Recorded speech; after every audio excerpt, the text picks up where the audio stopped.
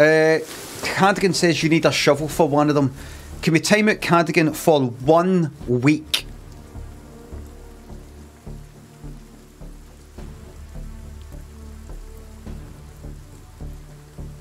I need to set a very harsh example here, because it's no working. It's no working. I'm going to take the background away because to show how serious I am.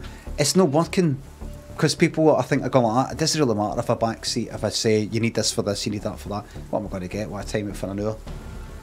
Why? Because I don't want anybody to say for one of them you actually need a shovel. Just to let you know, you're going to need a shovel for one of them.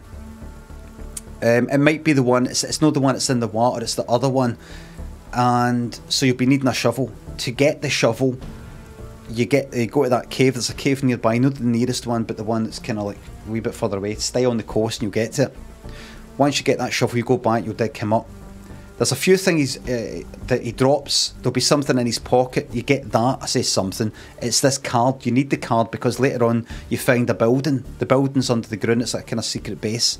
You're going to need to go into that. And you know, I don't want to hear that. Once that allow one thing, people just go, oh, right, so here, then you need this for that. Don't tell me what comes up. It's called Backseat Gaming. I swear to you, I'm no lashing out. I know what you're thinking. You may be thinking, is this really to do with the room? Is this to do with the room? Maybe. I don't think so, but I think I would have. I don't think it is.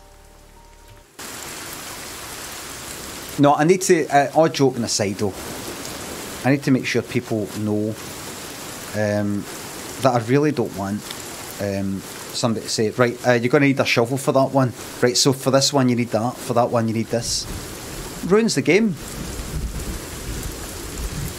You can talk to us like that when your face is the same colour as your neck. I know. I don't want to talk about it.